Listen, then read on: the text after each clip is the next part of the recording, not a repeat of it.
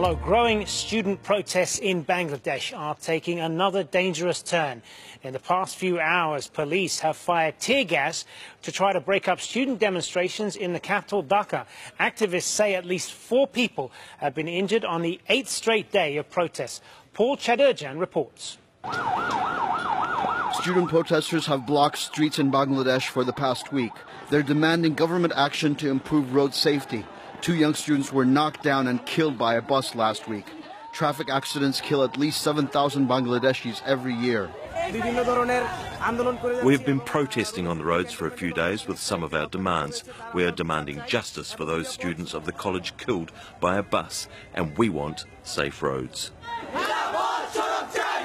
Over the weekend, the peaceful protests became violent when police tried to break up the crowds. Rubber bullets and tear gas were fired at demonstrators. The government ordered schools and bus services to shut down.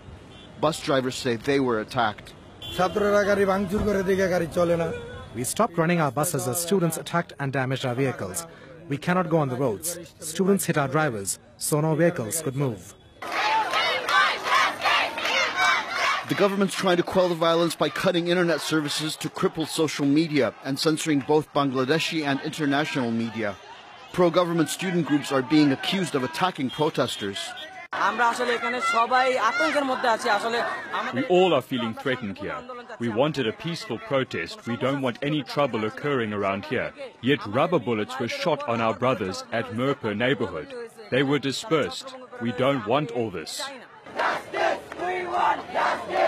Demonstrators were further incensed by a government minister who questioned why there was uproar about 2 deaths in Bangladesh and a lack of anger about 33 dead in a bus crash in India the previous day. Government leaders say they're going to implement the students' demands for improved road safety. But more protests are feared as both the ruling and opposition parties campaign for elections due in December. Paul Chadurjan, Aljazeera. Well, let's look at why road safety is such a sensitive issue in Bangladesh. More than 25,000 people have been killed on its roads in the past 3.5 years. That's 20 people a day dying, and more than 62,000 have been injured on the roads. Well, joining us now via Skype from Dhaka is Shahidul Alam. He is a photographer and social activist. So as we've been saying, these protests were sparked by 2 teens who were killed in a road accident. But is this all about road safety, or is there something larger going on here? Very much larger. This has been going on for a very, very long time. It's an unelected government, so they did not really have a mandate to rule, but they've been clinging on by brute force.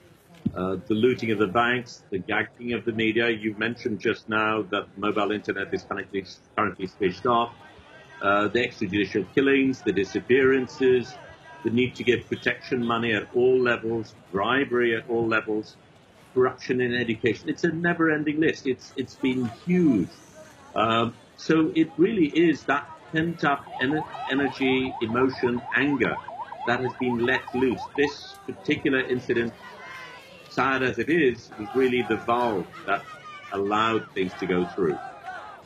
Very recently, there was another very big protest about the quota, because the quota system is rigged in such a way that only people close to the party in power get government jobs, and there is a disproportionate amount of jobs going to them. So ordinary people protested. That was very brutally brought down. Under pressure, the Prime Minister offered reforms, but then reneged on that. So this time, that's also part of the reason. So this time, when the students did go on protest, again, it went to a situation where they could not control it, and the Prime Minister has promised that she will cede to their demands. But of course, people no longer believe. She has no credibility. She's made promises before, it's not been accepted, so now they don't do it. But I think what we need to look at is what's happening in the street today. The police specifically asked for help from these armed goons to combat unarmed students demanding safe roads. I mean, how ridiculous is that? Today, I was in the streets. There are people with machetes in their hands chasing unarmed students, and the police are standing by watching it happen. In some cases, they're actually helping it out. I mean, I've been under this morning there was tear gassing, and I saw the police ganging up, trying to catch these unarmed students, whereas these armed goons who are going out wielding sticks and machetes are walking past, and they're just standing by. So where do you think things are going to go from here? Because these protests appear to have spread across the country quite spontaneously and without any kind of central leadership here. This is part of the challenge that the government is dealing with. In that this is so grassroots in the way that it has spread. Well, I think the government has miscalculated. It certainly felt that fear was enough, repression would have been enough, but I think you cannot tame an entire nation in this manner. And they, of course, are approaching elections. So the nearer it gets to elections, the more sensitive they are. And they know if there is a fair and free election, they will lose. But they haven't got an exit plan because they've misruled for so long that if they do lose, they will be torn apart. So they have to hang on by any means, and that's exactly what they're doing. They're clinging on using the entire might of the system plus the armed goons at their disposal. Good to speak with you. Shahidul Alam joining us there from Dhaka. Well, our correspondent Tanveer Chowdhury joins us now from Dhaka. So Tanveer, update us with what's happening there at the moment. Well, a very volatile and tense situation in the city right now. We have reports of clashes in Farmgate, in Jigat. Huge procession of students were coming from Dhanmondi towards a place called Elephant Road. Now, they were stopped by the police and were confronted by the supporters of ruling party. This was last about like 15 minutes ago.